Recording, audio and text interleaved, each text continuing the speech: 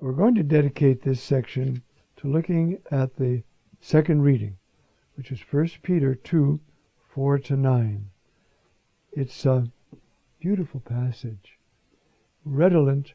You can see how sensitive the New Testament writers were to their inherited culture, outlook, revelation, everything from their predecessors, including themselves when they were Jews. And so it's a very beautiful passage. And so it starts, Beloved, come to him, a living stone, rejected by human beings. You see? Pros on, pros evchomini, a living stone. That's an allusion to a text in Isaiah 28, okay? This whole section ends the first block of the first letter of Peter. And it's ending by saying, come and make a temple. This is a Johannine understanding as well, right? Get together and make a temple. There used to be, almost impossible to translate, so I don't know whether it's ever been translated, the hymn for the dedication of a church. Urbs Jerusalem beata, dicta pacis visio, que construitur in celis vivis ex lapidibus. Urbs Jerusalem, heavenly city of Jerusalem. Urbs Jerusalem, blessed city. Urbs beata, constructed in heaven. And then it goes on, tuncionibus praesudis expoliti lapides. Every stone in this building had to be chiseled to fit. That's you. If you want to be part of the heavenly city, you got to be chiseled. Your rough edges got to be taken off so you'll fit where the Lord wants you. It's a beautiful, and the melody was beautiful too. This vision of how we can make a heavenly Jerusalem here, if we really love each other. Okay, so it starts off then, come to him, a living stone. And as I say, that's Isaiah 28:16. By men, yes, rejected, but in the sight of God, it is elect and precious.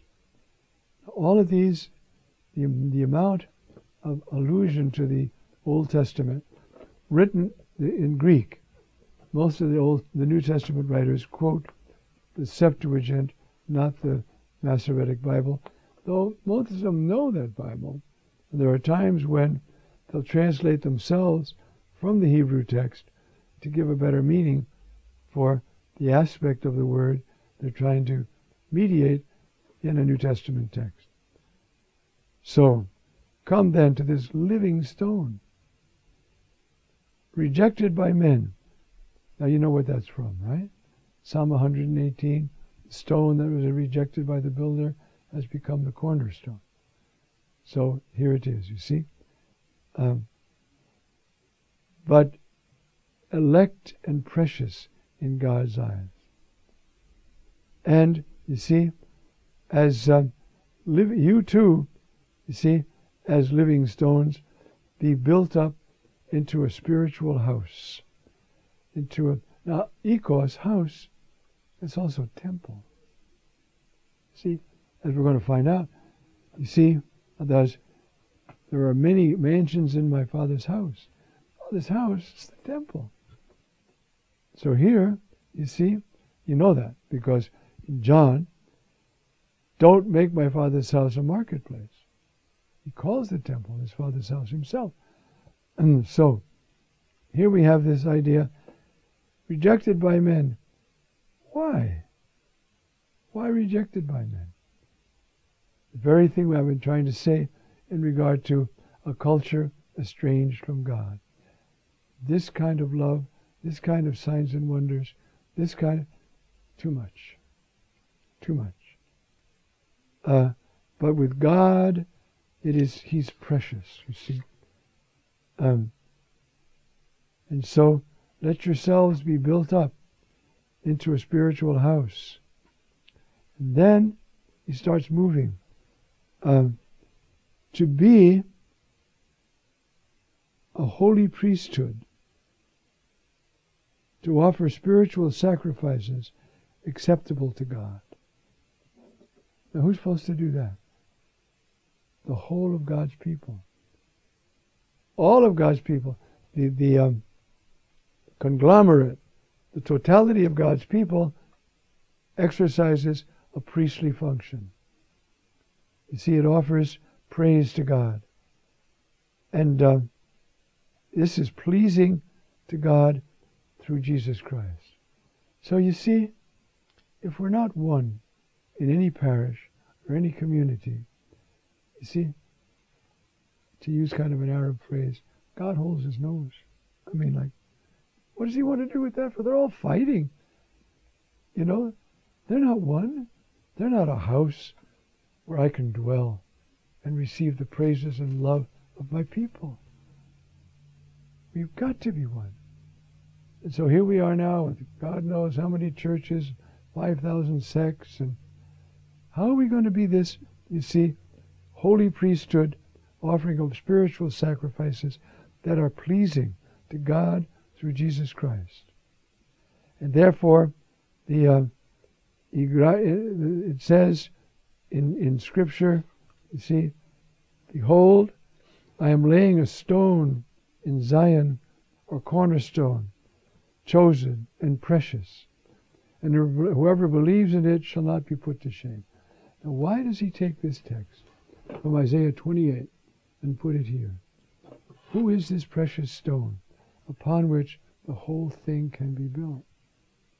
Jesus Christ. And so he is this precious stone, you see. And whoever believes in him shall not be put to shame, you see. Therefore its value is for those who have faith, but for those without faith, the stone that the builders rejected has become the cornerstone, a stone that will make people stumble. Now there's something going on here that is very profound. God wants a people. He doesn't want just individuals that he can talk to. He wants a people. You know, one of the things that Father was great, Professor Vishkorod, a Jewish professor, said, you know, being a Jew is a very physical thing. You have to be born of a Jewish mother. That's how you're a Jew. And that makes you part of a people loved and chosen by God, because you're born of a Jewish mother. Now you can become Jew another way. You see, we too have to be born of the same mother. And that mother is the church, the baptismal font, and Mary. You see, they're all aspects of this same reality. So we're all cousins. We're all brothers and sisters. Now when you get to be big and you live in New York and London and Paris and anywhere you want, you can lose sight of this. There's one Church of God, one holy Catholic Apostolic Church. And if we could ever build it again, the whole world would believe, because there would be such a dwelling of God in our midst, that it would be beautiful. You see? So the stone that the builders rejected has become the cornerstone. It has become a stone that makes people stumble, is this last line here, you see? And so, you see, and so those believe in him, they're never put to shame, see? And so, And this glory is for all the faithful. Okay? All the ones who believe. Okay.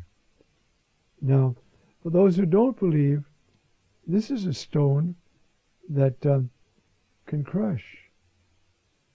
But the stone which has been, you see, rejected, that's become the, well, probably the capstone. Holds the whole arch together. Or the foundation stone, can be either, upon which the whole thing is built. And who is that? That's Jesus Christ. Huh? You have this same image in the letter to the Ephesians, where it says, see, the whole body, it's in chapter 4, the whole body is being built up, ligaments, and there, rather than temple, the image is a living body, but it's the same thing. When did they get the idea that the church was a living body? Paul had it first. Now, in Hebrew, there's a word for body, but it's never used, guf. Now it's used. For instance, I've said this before, I think, you're celebrating Mass in Hebrew, at communion time you say, Guf HaMashiach. Huh? This is the body of the Messiah. Guf. It individualizes it. But you see, normally in Hebrew it's basar, which is flesh. It's not individualized as much mentally. Of course, this bunch of basar is not that bunch. Everybody knows that. But it's this. So you see, what happens? You're basar echad in a marriage. You know, you're one flesh. You're one unit. Now, you see, Paul, very interestingly, for instance, in 1 Corinthians 6, he's talking about how he, you see, who cleaves to a harlot becomes one flesh with her. But, you see, mia sarx.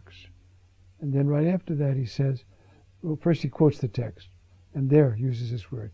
Then when he says about that, about the harlot, he uses one body. See, body is a great word because it gives everything edges. So we are the flesh of Christ, but we are also the body of Christ. It's got edges. You see what I mean? And so, but we are the flesh of Christ. We're his wife, his cousin, his father, his mother. We're the flesh of Christ. That's what the Eucharist does for us, you see. And so, now, you see, finally then, as he ends, but you are a chosen race. You are a royal priesthood. More than that, really. You see, you are a holy nation, a people special to God. So that being called by God like that, you can announce his greatness and call people out of darkness into his wonderful light. Now that should be a motive for us. If I know that by the mercy of God, I live in the light of God, with darkness and suffering and sin, still I know that I live in the light of God. The greatest thing I can do for another is bring them into that light, so that they know where they're going and they're sure of their eternal life.